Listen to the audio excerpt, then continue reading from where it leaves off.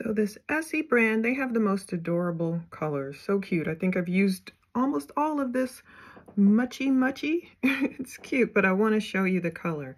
So yeah, this definitely is 104 Muchi. Let's see. Oh, I have a lot left.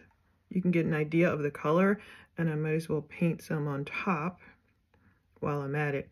You know, this is like when you're in a playful cotton candy type mood. I mean, their colors are amazing. It's going on really well. Now, granted, I have another color on under here, but just to give you an idea, of course, that's how it looks. And I just love bright pink colors. You know, especially when it starts turning to spring and summer, you kind of want cute, lighter colors on your toes. You know, you're done with the dark winter and autumn tones. And even though I'll wear this color in the wintertime if I want to. That's pretty cute. I'm going to keep going. That covers really well too. You see how I had this orangey color over here, orangey reddish color, but now it covered pretty well. It's really cute. I like that.